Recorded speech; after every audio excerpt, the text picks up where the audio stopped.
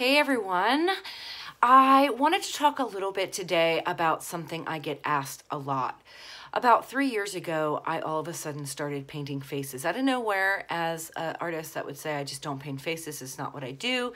All of a sudden, I started making this a regular practice. And when asked what happened, why did you do that, what changed, the only thing I can go back to is a mentoring weekend I spent with Robert Burridge.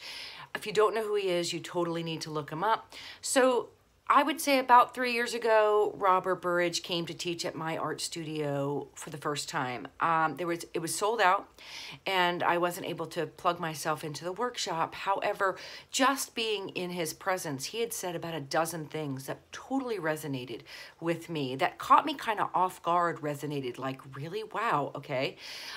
So about a year later, I had cleared my schedule and kind of said, no matter what's going on in my life, Bill, you're going to have to take care of that because I really feel like I just need to go to this mentoring workshop in California, across the country, and spend 4 days with Robert Burridge. So it's a very small, it's about 7 students in his own private studio in California, near Santa Barbara. And of course, for life of me, I can't remember the town.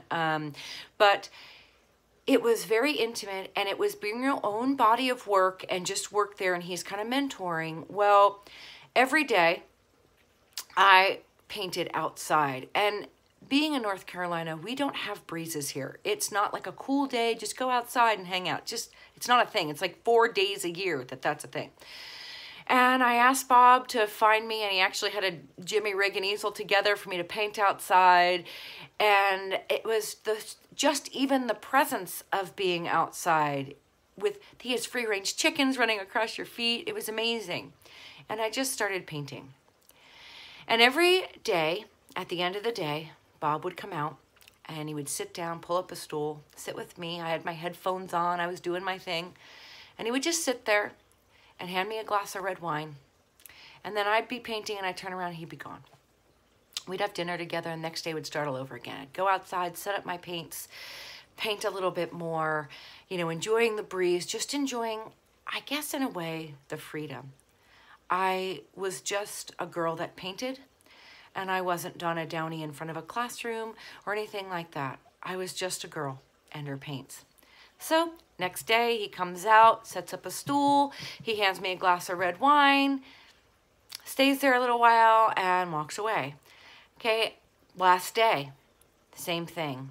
Hands me a glass of wine and I turn to look at him and he goes, take that off, because, I'm wearing headphones. And I took them off and he hands me the glass of red wine and he says, I've been watching you for the past several days and I've watched you paint yourself into corners and paint yourself out and not give up and persevere. And he goes, I know that you're not a, classically trained artist, but certainly you have practiced and put enough time in that there is nothing that a classically trained artist doesn't have on you. And I was like puffed up. I was like superhero big. Yeah, that's my mentor. And he's saying this and he's seen that in my work. And how cool is that? And then he says to me the words that I think altered the course of my art career, practice. He says, however, it is blatantly obvious to me that you have no idea why you paint. And I was kind of like off-put, stuck, and I was like, what? And I maybe even a little angry.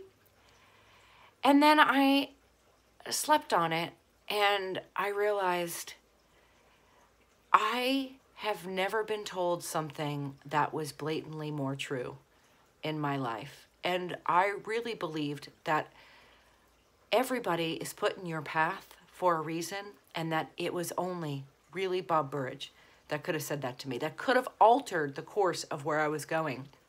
And graciously enough, he drove me to the airport in the morning and we had breakfast, and it was really this beautiful pier. We sat as peers eating breakfast, and I knew that when I left that studio and when I went home to paint, my life was going to be totally different artistically. And for some reason, faces started coming out everywhere. And I attribute the push the nudge, the kick from Bob Burridge that helped me understand what that meant. Now, I'm not even sure when I got home, started painting, that I understood what it meant until about a year later. And I moved into this studio. And the first exhibit in the gallery was going to be my figurative work, my faces. And I had them all hung in the hallway, and my best friend walked in for the first time, and she caught her breath, and I was like, "What, are you okay?" And she said, "Donna, these are all you." And it gives me chills to this day. And I was like, "What?" And she goes, "Donna," and none of them are smiling. And as I looked around, I was kind of in awe of what she'd said, but a little bit in shock. And because I had just been working kind of piece by piece and not really taking in the magnitude of all of them hung together, that I think I really did paint myself. And whether they look like me or don't look like me, I really truly believe I left a piece of myself on every one of those canvas, in every one of the eyes of the figures I had left, in the expressions, in the posture. And it was the first time as an artist I had ever elicited an emotion so breathtaking from another person that I really knew that something in me had changed, and Bob Burridge was the reason that it had changed.